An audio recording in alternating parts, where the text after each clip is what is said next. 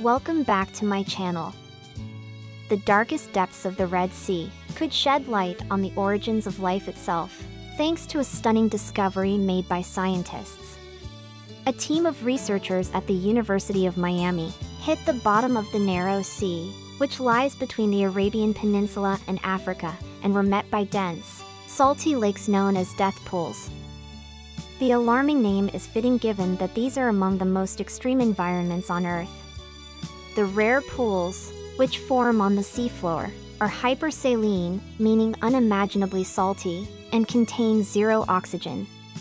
Indeed, they are so hospitable that any animal that strays into their briny waters is immediately stunned or killed. And yet, despite all of this, they still manage to teem with living microbes, a fact that could offer insights into how life on our planet began, and how beings could evolve on water-rich worlds beyond our own.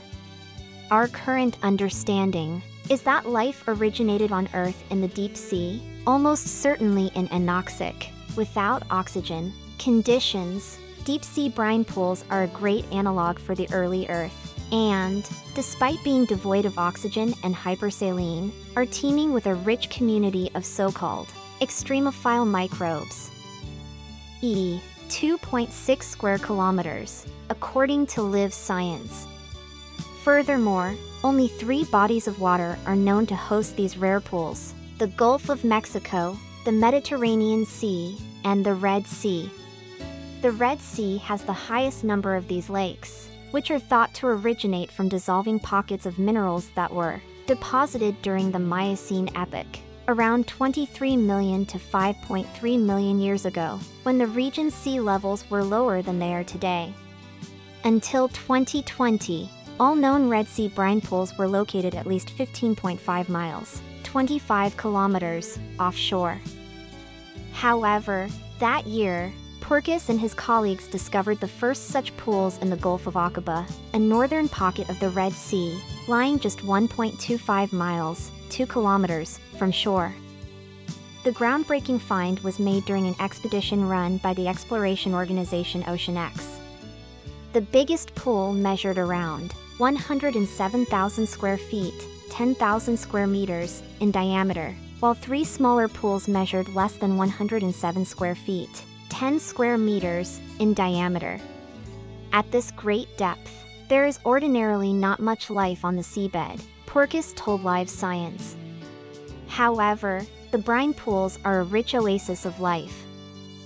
Thick carpets of microbes support a diverse suite of animals. Of these, the most interesting were the fish, shrimp, and eels that appear to use the brine to hunt, Purkis said. Owing to the brine's lack of oxygen, any animal that strays into it is immediately stunned or killed, he explained. The predators that lurk near the brine then feed on the unlucky, he added.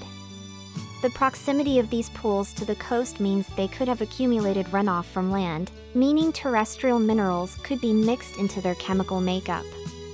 This means they could potentially serve as unique archives preserving traces of tsunamis, floods, and earthquakes in the region spanning thousands of years. These conclusions regarding the risk of tsunamis and other natural disasters may offer very important lessons for the massive infrastructure projects that are presently being built on the coastline of the Gulf of Aqaba, Purkis warned. Thank you for watching. Please subscribe, comment, like, share, and follow for more content. Please support my channel by sending it to Cash App $Director327. Thank you for your gift, it is greatly appreciated. Thank you for watching.